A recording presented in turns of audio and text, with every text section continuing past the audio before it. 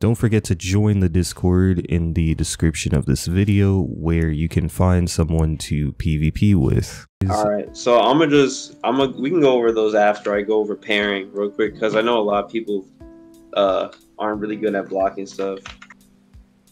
So when it comes to pairing a move, I don't know if you like play Word of Magic, right? You play Word of Magic? Yeah, I did. Yeah, so in Word of Magic, there was like a visual glitch with like the way moves would come out. So like, let's say I'm like throwing this at you. From my point of view, it would hit you. But from your point of view, you would just take damage and you don't know what the heck is flying at you. So that was a bug for a long time. Yeah, I've seen that before, yeah. What that helped me with is that the only thing you can really do is go based off the sound cue. So when you hear me, charge my magic, you can hear a sound cue, and then you can hear the magic flying at you. So right now it's kind of difficult because every magic has its own sound cue, but eventually, if you keep doing PvP, what you're gonna notice is that Shadow has its own speed. So once you understand the sound cue of the move, whether it be wind, fire, shadow, then you'll pretty much have a chance to block. So as soon as you hear something, I mean, now it's easier. You can see stuff flying at you, right? Because they fixed that. Right. But you can block it as soon as you hear it coming at you, and that's pretty much that 5-second window is enough to parry. So pairing is really just based off of sound cues, because most of the time, like, if I'm flying around and I'm just spamming moves, all you're going to be doing is hearing. Most of the time, you're not going to be looking directly at my character. So when you hear like a blast coming at you, you should automatically, if you're not doing a move, be ready to block. So there's like a 5-second, 4-second window as soon as you press G. And if you get the timing down right, you'll parry. And what that does, it reduces all damage by 90%. And blocking, I think it's like a 60% reduced damage or something.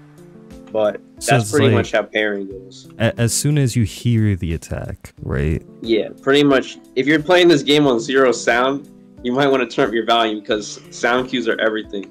Like when you hear, I want you to hear like the difference. Like when you hear like a sword draw, or at least when you hear it charging up, you can tell I'm about to do it. It's a little tiny sound, but it's kind of like for those people who like play D-Woken, like if someone's about to use like a Grand Javelin, you can hear it before it comes at you, you know?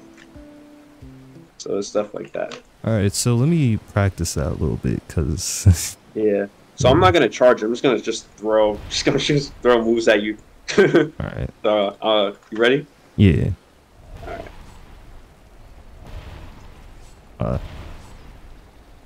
Honestly, I might have to back up a little bit. Oh, I got it. Yeah.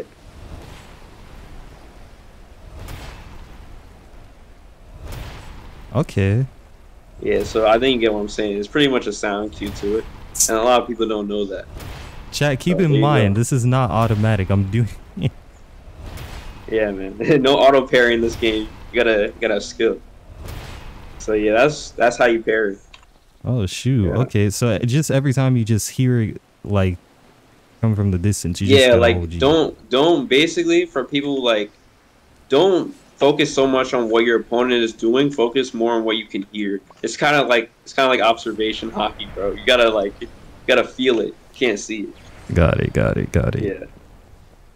So yeah, that's how pairing works. Try moving and parrying. Okay, let me try moving and then doing it. Okay.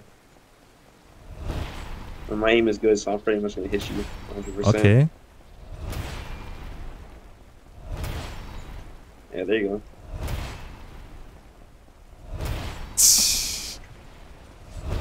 I'm a fast learner. Dude's a fast learner, yo. You see that, chat? See that cheese? All right, try that one more time. All right. Oh, I missed. Ah. Oh no, there goes the parry streak, bro. All right, let me get one more in. Got one more parry. Okay, got one. Yeah. There you go. All right.